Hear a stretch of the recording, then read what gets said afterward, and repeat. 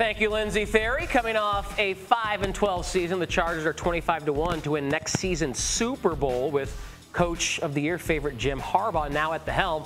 13-1 odds to win the AFC, just ahead of the Jets for 7th shortest in the conference. They are 3-1 to supplant the Kansas City Chiefs in the AFC West. They haven't won that division since 2009.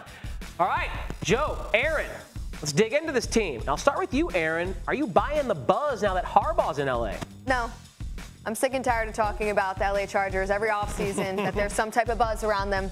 How many seasons are we going to do this? I've only been here. Every season. Every season. 3 seasons, and I say the same thing heading into each season, and it doesn't turn out well for me. I mean, if you are going to bet on them, you're obviously betting on Jim Harbaugh. I think it can only get better, but again, this is a team that continues to struggle with injury. We expect them to be a good team, and then they have a season like last year in which, they only won 1 game in their own division. So I don't expect much from them. I really do think that they do need a recharge, like this graphic is saying. But at the same time, I mean, injuries on injuries. I'm not buying into the buzz just yet, but it will be interesting to see when their win total comes out.